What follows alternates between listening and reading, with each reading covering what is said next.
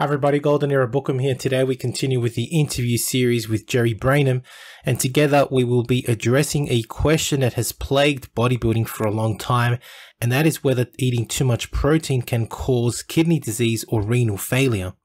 In this interview with Jerry Brainum, Jerry talks about the origin of the myth of this statement, and we discuss the effects of high protein on blood pressure and kidney health, as well as other factors in bodybuilding that can actually cause kidney disease and renal failure. Enjoy. A lot of people might worry that, there's another myth that eating a lot of protein causes kidney disease. Kidney issues, yeah. Yeah, it's kind of humorous because if you check it's really almost laughable where that came from. That's based on a researcher who noticed that get you ready for this? You're not going to believe this. When people in renal failure, now when you're in kidney, the kidneys are the main organ that excretes waste products of protein metabolism. Exactly. Urea. Now, if you're in kidney failure, if you're taking a lot of protein, your kidneys are already not working right. Exactly. You're putting even a greater strain on the kidneys, so it's dangerous. It can worsen kidney problems. So he noticed that the renal failure patients these guys were on kidney dialysis, for crying out loud. When they ate high protein diets, the kidney function got worse. Yeah. So he extrapolated that to everybody. He wrote an article in the New England Journal of Medicine saying that a high protein diet harms the kidneys and will eventually lead to renal failure. And this was the belief, and it's still to this day, many people believe that. And then there's another theory that, the kidneys work by filtering the blood. Most people know that. But to do that, the kidneys have to have a little bit higher blood pressure than the rest of the body. Yeah. So, but what happens is if the blood pressure gets too high, in other words, past a certain point, now that the filtering units of the kidneys called nephrons, they literally start to blow up one by one. And that can cause kidney problems, right? The problem now, another researcher came up with another idea. He said that when you eat a high protein diet, you raise the local blood pressure in the kidney to the extent, now it's not going to happen immediately, but he says long-term high protein diets will eventually lead to lower kidney function as you get older. Now, normally I dismiss that immediately. However, it is a fact that most older people, this is kind of shocking, only have 40% of their kidney function left. Most older people. A lot of it has to do with diseases like high blood pressure is one of the worst things you can do to your kidneys. They slowly destroy your kidneys, right? Yeah. Certain drugs, alcohol, blah, blah, blah. Even steroids are very bad for the kidney for various reasons. In fact, because a lot of the bodybuilders that have passed away recently, most recently this guy named, what was the other day? Justin Lloyd. Yeah, Boston Lloyd. Boston Lloyd, who I don't know, by the way, never met the man, 29 years old. Apparently he died of a heart attack, but he's been in renal failure for 5 years. Exactly. People don't know they have that the way the internal organs work, it's like a house of cards. In other words, if your liver starts to fail, then your kidneys could fail, and then your heart fails. Yeah. So you eventually will die of a heart attack, but it's actually the initial cause might have been the failure of the other organs. They even have something called the hepatorenal syndrome, where your liver fails and it'll cause your kidneys to fail. So his kidneys probably is what gave him a heart attack. And now what caused his kidneys to fail? He said it was some sort of particular drug, but steroids can do that too, high-dose steroids. Of course. But the point being that now, in other words, it seems plausible that since the kidneys already have increased blood pressure, that if you take in protein, the blood pressure will increase, which is true. But here's the problem. When they've checked this out more carefully with various medical instruments and visualing machine, MRI, CT scans, all that, the protein doesn't cause any damage. In other words, the kidneys are much tougher than this researcher believed. They can handle the temporary rise. It's a temporary rise. You have to understand. When you eat the protein, the amino acid byproducts, urea, they might cause the blood pressure in the kidney to rise, but it's temporary. It's kind of like when you do leg presses. If you get into a heavy leg press machine, you know, the way that you know, when it's pushed back towards you, when you lower the weight, you kind of, you know, you're kind of under pressure. Yeah. Yeah. And if you were to take the blood pressure, if you had somebody stand up Oh, yeah.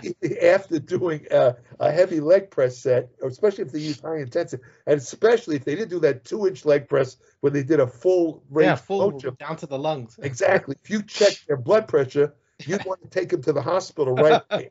Absolutely. Because they're in stroke town. They look like they're going to have a stroke. Their blood pressure through. But if you check it about 5 minutes later, it's right down. And that's what happens in the kidneys when you eat high protein. Blood pressure goes up in the kidneys, goes right down, does not cause damage. They've done dozens and dozens of studies where they try to, find out one way or the other whether a high protein diet harms the kidneys. None of them. They don't harm the kidneys. But I will add one caveat to that point. Bodybuilders have a habit, you know this to be true, and I did this myself. When you're preparing for a contest, you want to get as dry, as they use the expression dry, which means dehydrated, because the less body water you hold, the idea, and if you have to have low body fat, because if you have subcutaneous fat, it makes no difference how much water. You got to get rid of most of your subcutaneous fat. And if you get rid of the water that's between the skin, you get that coveted ripped appearance where you look like you have like a human anatomy chart, right? Yeah. Right. The bodybuilders try and get as dehydrated as possible. A lot of them use diuretic drugs. There's ways to do it naturally. Low carbs is a natural diuretic. Vitamin C, B complex. These are all natural diuretics. But the point is that it's if you stay on an extended dehydrated state, it's like this is what you're doing to your kidneys. You're pounding your kidneys because when you lower the blood volume, this is what happens when you get dehydrated. That's why a lot of guys, when you see them on diuretics, they'll pass out because their blood volume, meaning the amount of water in the blood, is so low that their brain's not even getting enough blood. They're not getting enough oxygen. I've seen them pass out on stage. They'll literally fall on the floor. But the bad part is when the blood volume is low from dehydration, the kidneys can't filter the blood properly. And even worse, that does cause destruction of the nephrons. And it's not from the protein. It's from the lack of blood volume, the lack of fluid. That is very harmful to the kidneys. So that's one practice that bodybuilders do, whether you're natural or on drugs. And of course, if you're taking drugs like diuretics or steroids, it accentuates it. It makes it much worse. Where a lot of these guys wind up with kidney damage. This is one of the reasons why you're seeing, if you check the causes of death, not just Boston Lloyd, but some of these other guys, a lot of them you'll notice had died of kidney problems. Yeah. And this is probably the reason why. Because they don't realize dehydration is. Now, listen, don't get me wrong. If you want to, let's say the last week, what they call peak week, the last 7 days before a contest, if you want to dehydrate for, let's say, 2 to 3 days before the show, to get that ripped, striated appearance, that's not going to hurt you. That's temporary. I'm talking extended. I've known bodybuilders who cut water out. You won't believe this. 2 months before a contest, those guys are going to have kidney damage. I guarantee you. Yeah. Well, I guess it doesn't help nowadays. You're supposed to, with social media constantly being on your face. Back then, we've talked about this before, but the bodybuilders would get off cycle, would recover, give their bodies chance to recover. And nowadays, it's just they got to basically be like that, look like that year round, and it's just completely destructive. So completely, yeah. And also on that topic, the advice given on these various social media is, you really, I'm talking to the audience here, don't listen to these people. They hide behind, screen names, and a lot of these people are purposely giving out bad information, just like they do with the vaccines, where you have a lot of people giving out false information about COVID vaccines. I don't know what their motive is, honestly. I don't know whether they really believe what they're saying, but the point is what they're saying is false. And if you're listening to these people, you're going to get hurt because they don't know what the hell they're talking about. No reputable person would tell you to take some of the steroid regimes they talk about, or to dehydrate yourself for 6 weeks. I mean, they're hurting people. Don't listen to these people. Yeah. I'm telling you, don't listen. You're going to be sorry if you do. Yeah, and there are a few characters out there that talk quite a lot about this, like as if it's just a walk in the park, and it's not the way. No. Absolutely. As we have heard from Jerry Brainum, the origin of the myth that high-protein diets cause renal failure originates from research studies performed in the 1980s on patients with kidney failure who were actually on kidney dialysis, and therefore eating a high-protein diet would, of course, with these pre-existing problems, it's no surprise that these high-protein diets would, of course, cause further harm to the diseased kidneys and lead to renal failure. For those that are unaware, the kidney's function is to filter blood and to remove wastes and excess fluids from your body, amongst other functions, as well as regulates blood pressure. Kidneys perform their filtration process through structural units called nephrons, which contain a filter-like structure called the glomerulus, which is a network of capillaries. Blood pressure is necessary for glomerular filtration as it pushes blood through this structural filter. The current theory is that high-protein diets can increase local blood pressure around the kidneys and therefore lead to renal failure. However, protein causes only a transient increase in blood pressure and does not cause kidney damage, as demonstrated by a recent review and meta-analysis by DeVries and colleagues. Having said all that, it is necessary to differentiate the normal and natural population to bodybuilders who are on steroids. When bodybuilders take steroids, there are many negative changes that occur in the body, such as an increase in blood pressure and liver damage, and one could say that they are already diseased. If these dangerous compounds are taken for long enough, the glomerular filtration structures of the kidneys suffer due to the increased blood pressure, and eventually kidney failure can result. Worse still, diuretics reduce water and leave one in a dehydrated state, and therefore this further can increase blood pressure. Bodybuilders that practice water reduction via diuretic intake are at a greater risk of kidney damage, whether they are natural or not, and the reason is that by reducing water content in the body, the blood thickens and therefore the blood pressure is increased. The blood thickens so much that the kidneys can't perform their filtration process, which results in the blood destroying the kidneys. Therefore, you can just imagine what the combination of steroids plus diuretics will actually have on the kidneys. It's like a double impact. We have seen recently examples such as Boston Lloyd pass away with kidney failure and dialysis, and recently Ronnie Coleman talked about the practice of taking diuretics being so dangerous, more so than the administration of steroids, and I have to agree with him there. Extended use of diuretics, being ripped 24/7 as is expected in today's bodybuilding circuit, will definitely increase the risk of kidney damage. Nowadays, bodybuilders are expected to be on gear and be ripped year round. In all honesty, I think it's worth asking yourself, is it worth it?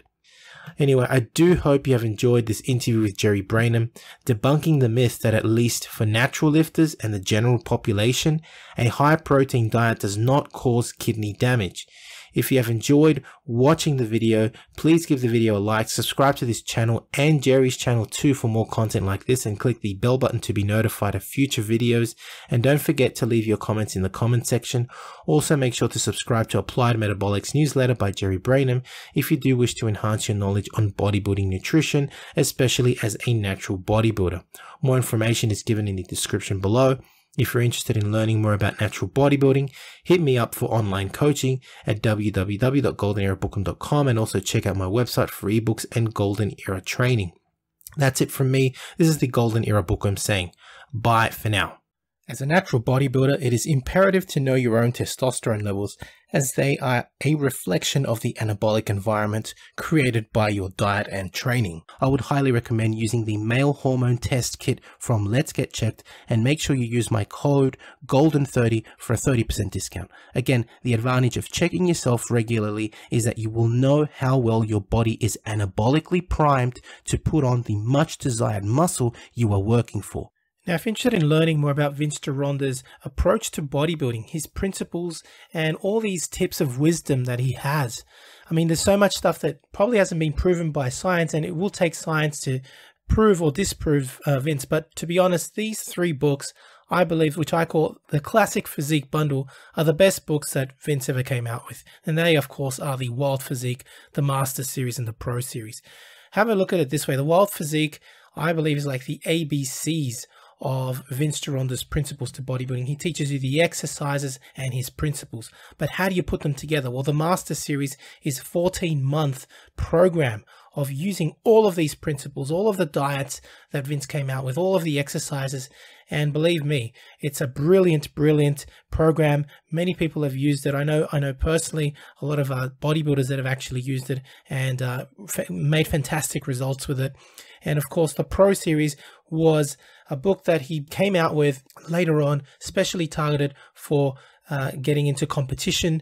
It's just these 3 books, as I call it, the Classic Physique Bundle, Vince's best work, and available, of course, at www.goldenerabookworm.com.